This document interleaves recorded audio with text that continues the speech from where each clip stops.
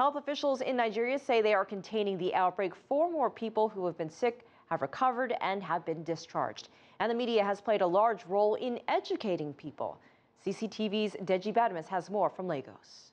This thing has been the focal point in Nigeria's fight against the Ebola virus. It is an isolation center where those infected have been treated. For the very first time, health officials have brought journalists here to talk about the 4 patients who have recently survived. They've been symptom-free for at least 3 days, and they've had their blood checked. They have now tested negative for Ebola virus.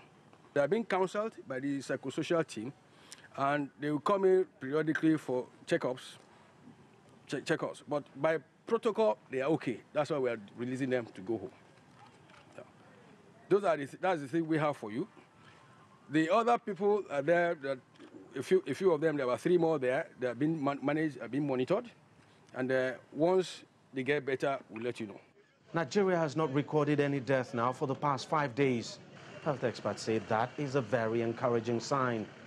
People are also far more aware of how to protect themselves. Much of that awareness is thanks to an intensive campaign by the country's media.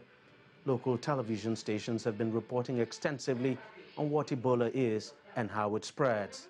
Here at Television Continental, staff also take precautions. During our news hours, we also have promos on tips on Ebola, steps, how to protect yourself, what is Ebola all about, and what's going on now. Newspapers too have been effective, pushing the message on prevention and treatment and debunking some of the rumors that have trailed the outbreak of the disease here. Nigerians have been loaded with so much information about Ebola in the last couple of weeks. That palpable tension you could feel when the first Ebola case was reported in this country is fizzling out very fast. When the war on Ebola is eventually won, apart from those medical workers who have volunteered to combat this disease, the local media here would certainly get a huge chunk of the credit for helping to stop Ebola in its tracks. Deji, CCTV, Lagos, Nigeria.